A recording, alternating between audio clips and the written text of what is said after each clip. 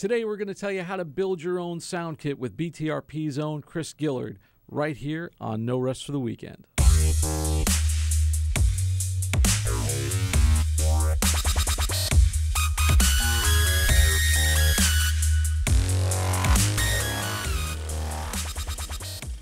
Hello and welcome to No Rest for the Weekend, the show where we go behind the scenes and talk to the creators of independent film and series.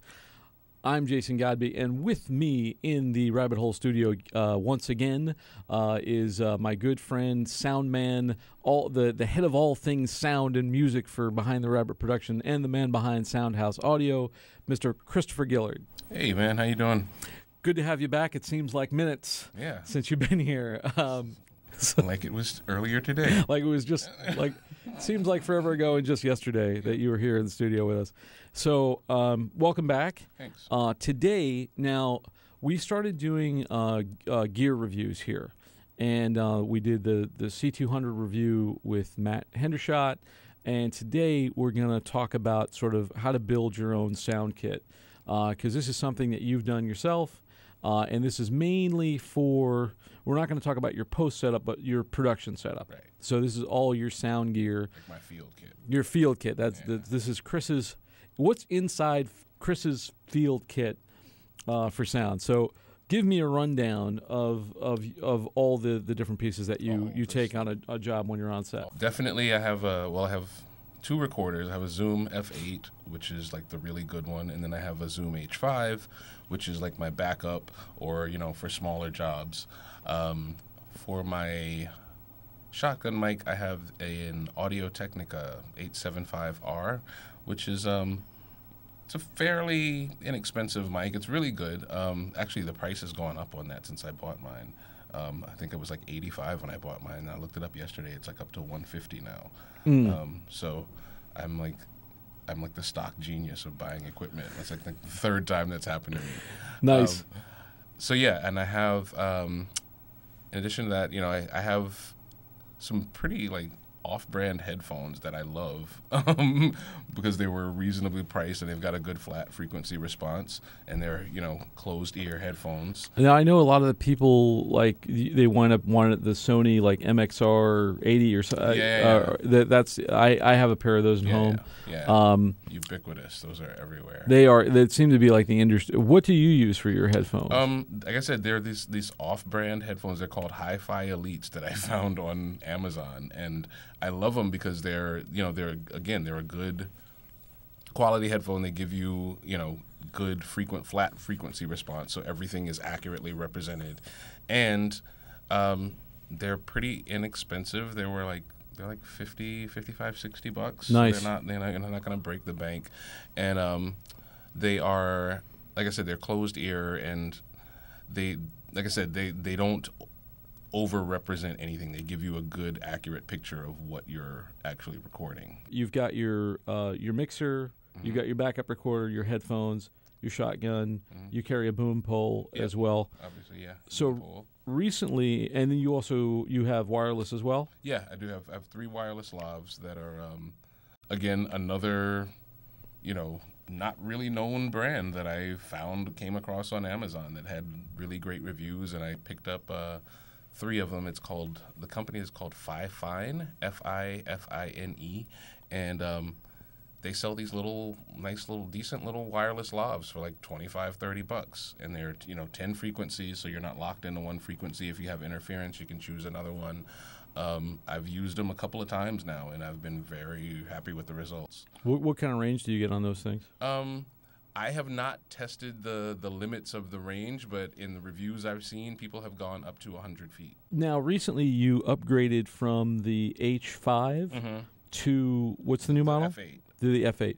What was the reasoning there, and why did you go to the? I guess it's a bigger mixing board. It's a little bigger unit. There's a few things in terms of use. There's a few things in terms of features. Basically, the F8 has 8 inputs, whereas the H5 only has 2 built in, and then you have like another 2 that you can add on. The F8 also has some, like I said, some extra features like you have time code sync, so you can, you can run time code to your camera, or you can jam time code to the camera or jam time code from the camera to the recorder, either or. What's the significance of that if you have, as opposed to using like the smaller H5, which doesn't have a feature like that? It's just, everybody still uses the clap sticks to sync audio and video, but the real, if you really want to save yourself some time, you can sync the time code, which is, basically time code gives a digital address to each and every frame, and it can, assign that same address to the corresponding piece of audio that goes with it. So when I'm looking in my editing software, if I pull that into Final Cut or Premiere or something like that, and I look at the actual sound file, that time code will be attached to it. It'll be synced to it. So if you set both to 0, you're synced. So then I can just boom in post, link it up, and I don't have to worry about moving sound files around or anything. At all. Fantastic. So with this kit, now this is something that you yourself built. Mm-hmm. This is sort of like you're like me, I think, where like you will research everything on the market before you decide to buy anything. Yeah. And a lot of it too, because when you first start out, you're not making millions of dollars to invest in gear. You're on a budget. Definitely. So, Chris and I have often talked about when we were starting out, buying the top of the bottom of the line. Yep. So it's like, yeah, that's not the best, but it's pretty good. It's like not the absolute bottom of the barrel, but it's acceptable. It's the top of the bottom, top so of the barrel. top of the bottom of the line, as we call it. But like with that, like I still have some gear that I bought, like from. And by the way, just full disclaimer, I should have mentioned this up at the front of the show. Even though Chris owns these products and I have owned these products myself, we are not endorsed by or sponsored by any of this gear. No. So this is completely unbiased. This is stuff that he researched and bought for himself. And we're also not telling you where to go buy it or anything like that. We're just saying what the brand names are. Anyway, having said that, I still have some of the gear that I bought that was either like the B&H brand, like Pure Stone, or the Flashpoint Adorama brand. Mm-hmm. I still have a set of soft boxes that I bought from Adorama that were they give a decent amount of light. They're good, they're good for like interviews and stuff, and they don't weigh that much. And it's the thing is, it's if you have the budget for the top of the line stuff, go for it. But if you don't, there are alternatives very often. There very often are alternatives that are just as good, or if they are of lower quality, it's an acceptable decrease in quality for the huge jump down in price. Right. So when you got say the lavaliers, when I hear a lavalier is like under $50, I'm like, oh boy. Oh yeah. Were you skeptical at first? Yeah, like I said, I because there's actually quite a number of people who have reviewed them on YouTube and other sites, and they are actually the audio in the video was recorded with these mics, and it's again, is it the best sounding audio that I've ever heard from a wireless lav? No. Is it acceptable? Yeah. When I research, and this might be a good topic to talk about as well, like if you are going to invest in equipment, if it's anything big, I usually tell people like rent before you buy, or borrow before you buy. Yeah. Like I know certain things that I've bought because I borrowed them from Patrick or I borrowed them from you or whatever. And I'm a big YouTube researcher. Mm-hmm. Like I watch a lot of reviews on YouTube before I buy anything. When I was gonna buy a shotgun mic, I wound up going with the Rode shotgun mic, one of the NT, which is another one of those. This I bought it off of somebody, and the thing is still you could beat up a burglar with it, and it's still fine. But there was one that was like, I want to say it was like $30 or something. It was really cheap, and I said, oh, you know what? Let me, and it was a brand I'd never heard of. So I was like, that sounds a little too good to be true. Did some research, and people online were like, yeah, it kind of works, but it's a $30 mic.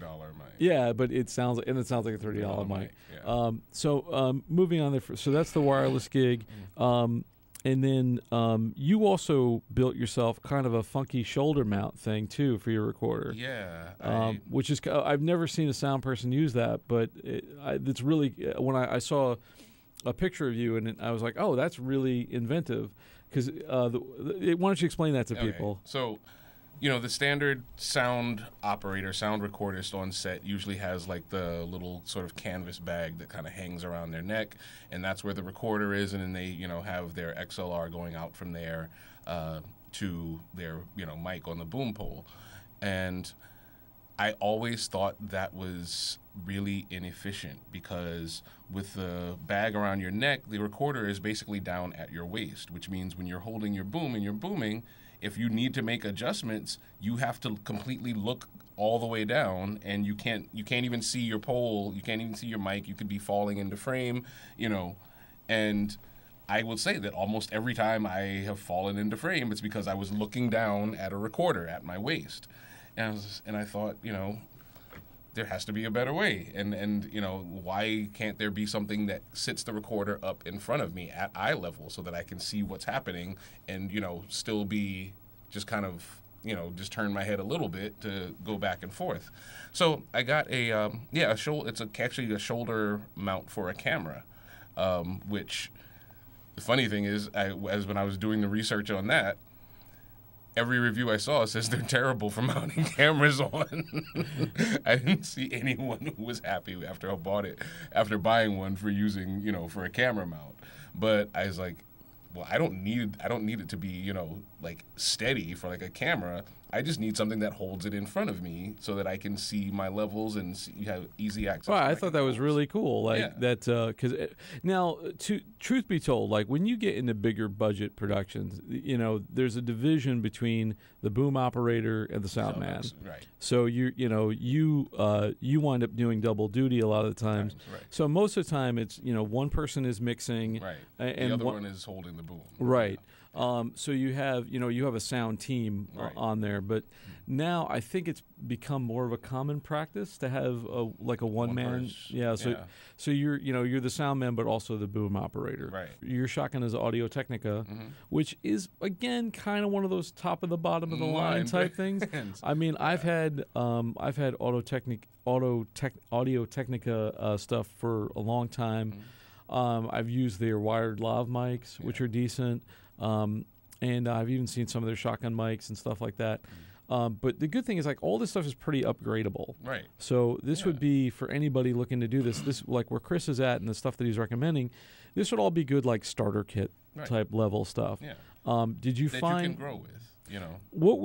What if any, if you go through the equipment that you've got, like for instance, with the recorder, the H5, that's a Zoom H5 recorder. Right. Mm-hmm. What were the limitations of that? Again, your limitations in terms of how many channels you can record. Number one, because you only have 2 built in. There's an adapter you can buy that gives you 2 more for a total of 4. But again, there's no ability to send or receive time code. The display on the H5 is like monochrome, like that gray and black. And it's depending on where you're shooting, and it can be pretty hard to see. It is backlit, but I think the maximum you can have the backlighting on is, I think, 30 or 45 seconds before it cuts off automatically. So again, right, because a lot of the times you're in the dark. You're in the dark, yeah. You're in low light conditions. You need to be able to see, and that's one of the things about the F8 has like a nice full color display. Well, the F8 is probably more geared toward capturing onset sound. It is a field recorder. I mean, the F in F8 stands for field recorder. The H in H5 stands for handheld.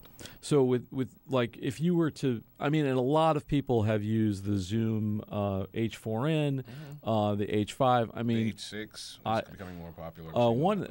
The one that I use a Tascam 60D or D60. I can't remember how it's phrased. But I got that. It was like less than $100. Yeah. It's 2 channels. It says it's 4, but it's really not, because it's like stereo.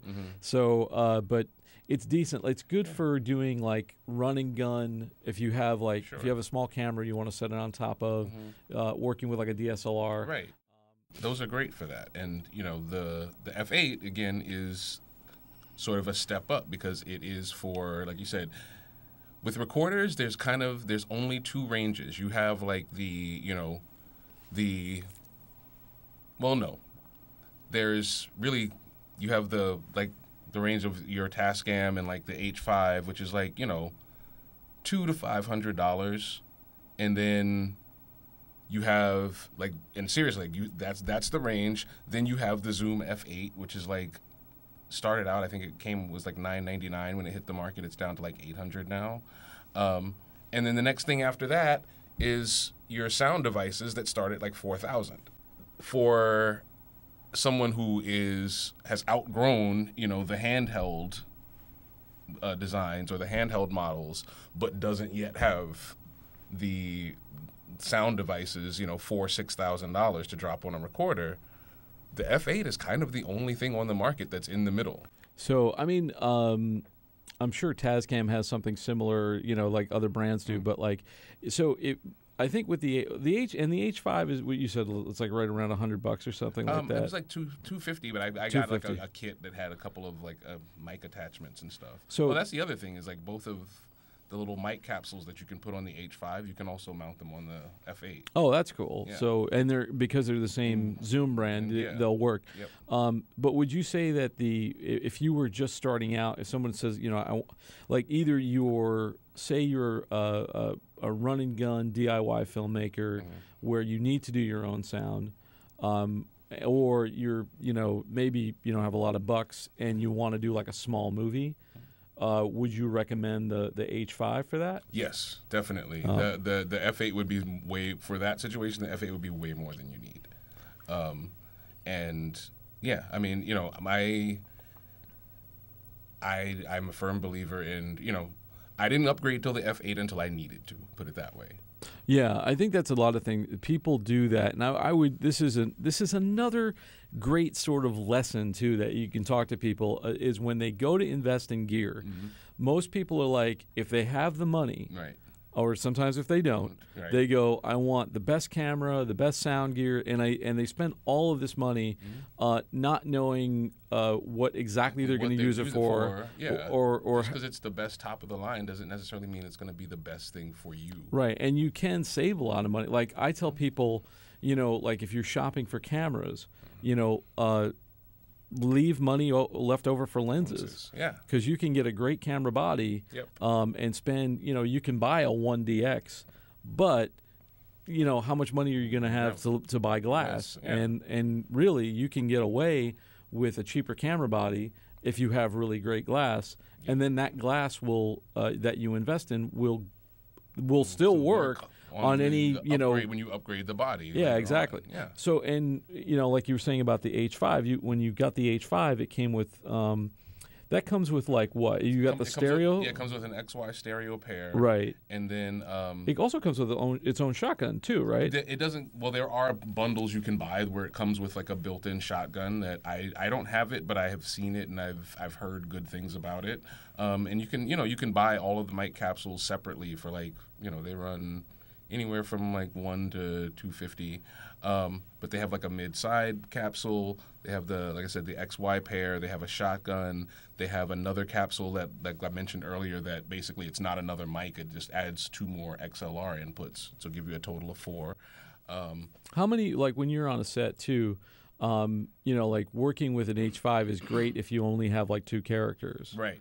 And you said with this attachment you get up to 4. Right. So I know you just did a project recently that was a short. And how many characters? It was 3 characters, and I was able to, because I ended up using all 4 inputs because I had 3 lavs and and a boom.